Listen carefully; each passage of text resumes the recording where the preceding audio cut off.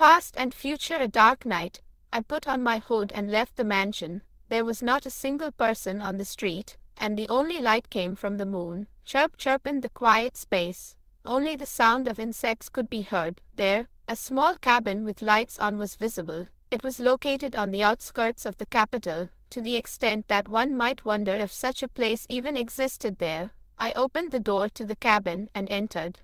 "Have you arrived?" Inside was Yen Astrea, sitting in a chair. I had come to meet Yen to learn spatial magic. A few days after meeting the head wizard, I wrote letters to everyone around me, including Raei and Astina. The content of the letters was to cooperate with Yen Astrea. I couldn't write the details, but everyone responded to my request after I sent letters saying I would explain in detail later. Are my friends being of any help to you? The number of people nitpicking at my side has just increased, which is annoying. Even though he said that work was progressing smoothly, Raei and Astina were helping, and McDowell, who was still in the capital, was also helping him. The Empire was abuzz with talk about him these days. It was strange that people from the Emperor's faction were helping him all of a sudden. How is it going?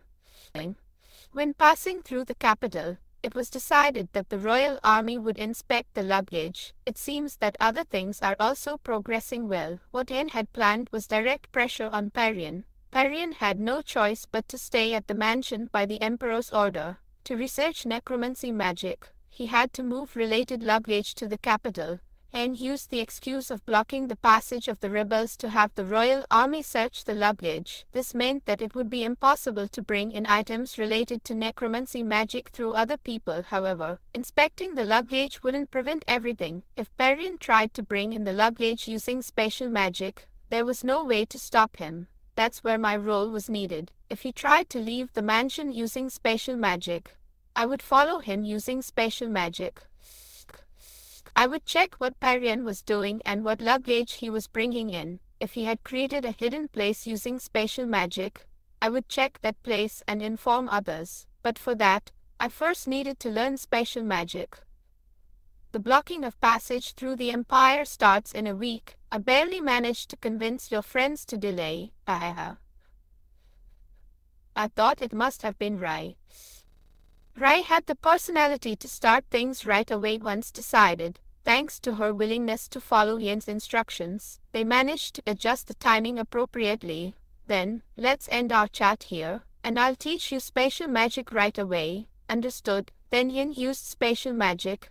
A small hole appeared next to Yen, and he put his hand into that hole. This is the material I've compiled about spatial magic. What came out of the hole was a document about spatial magic, written in Yen's handwriting. I looked at the material and widened my eyes. Isn't it forbidden to leave records about spatial magic? Then, is it acceptable to commit an act of filial impiety towards my father? After all, it's all the same if everything here is burned. It was somewhat peculiar when Yen spoke like that. For now, I started to skim through the material Yen had given me. You're not supposed to read it now, since I can't stay here long. Study it after I've left. What? He was giving it to me to study. There's only a week left. You must learn to use spatial magic within a week, and you should also be able to use some small applications of it. So, I will teach you directly. I widened my eyes. Yen was seriously planning to teach me. I had received some instruction from Yen before.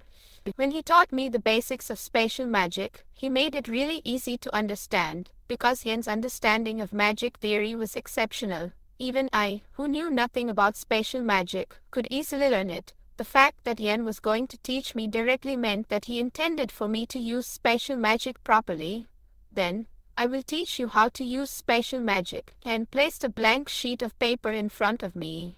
Seeing how you figured out time magic usage last time, it appears you can properly perceive space. Yes, I can, but you haven't been able to use spatial magic yet. Yes, that's correct. Then Yen drew a small square on the paper. After drawing the square, he started to mark small dots in it. Let's start then. This is the space you are perceiving, right? Yes, that's correct. Yen drew a small circle inside the square. Let's consider this circle as you. Do you properly understand the reality and spatial realms?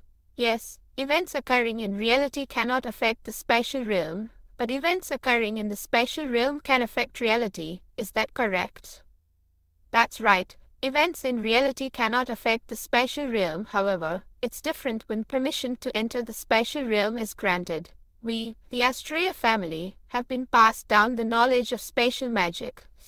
Therefore, even a person existing in reality can affect the spatial realm, and continued his explanation.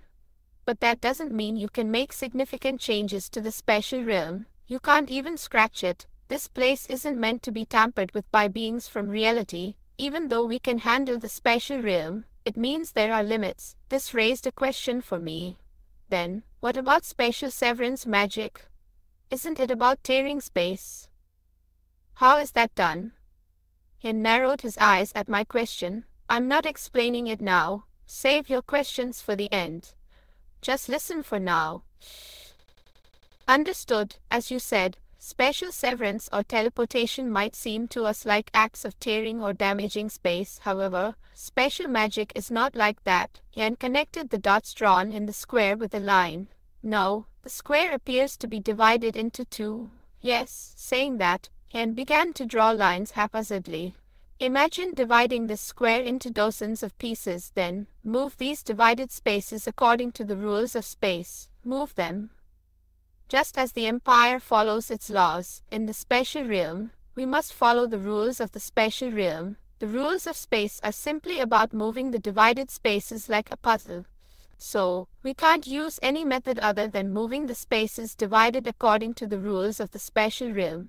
Dividing and moving space, think of it as dividing a room. We are the administrators who can move these divided rooms. We change the space we are in with the space next to it, and make adjacent spaces separate. That's what spatial magic is. Reality is divided into rooms in the spatial realm, and those rooms are moved. Since it happens in the spatial realm, it makes possible what is impossible in reality. There, the spaces are clearly divided like rooms, but in reality, they are invisible. So they appear to disappear and move instantly, making reality appear to be torn. Trying to understand a realm invisible in reality felt like I could grasp it, yet it remained elusive. Let's continue. If you don't understand, I'll explain again later, so keep listening. Understood? And so, Anne's explanation continued. The pre-translation's Anne's explanation was easy to understand. I could grasp it theoretically, but the content was so complex that I couldn't apply it practically. It's natural to find it difficult when you're trying to go into practice after listening to theoretical lectures that others would hear over several months, all at once. Still, I had to succeed. After practicing alone for a few minutes, Anne tapped the desk lightly. I'll have to go back now. If I stay here any longer, I might get caught. Understood. Please go back now. And began to hastily gather his things. I'll have some time in about 3 days. I'll check on your magic then. Understood. The magic I needed now was teleportation. I didn't need any other magic at the moment, though he said he'd have time in 3 days. The fact that we were meeting at such late hours made it nonsensical to talk about having a scheduled time. He had scheduled it that way, judging that I could learn teleportation within 3 days. Even though he spoke in a dismissive tone, he was treating me quite humanly. He was being considerate in his own way, and I felt respected. Seeing Anne like this made me curious about something. The current situation.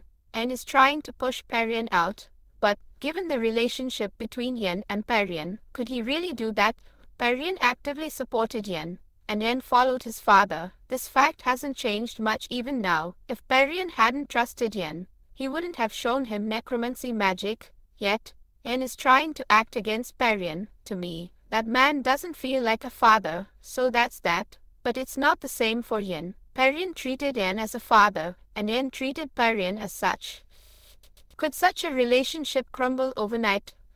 Just because the head wizard found fault? I couldn't understand what he was thinking. Then, I should be going. Yen picked up his belongings and headed towards the door. I watched Yen's back as he left.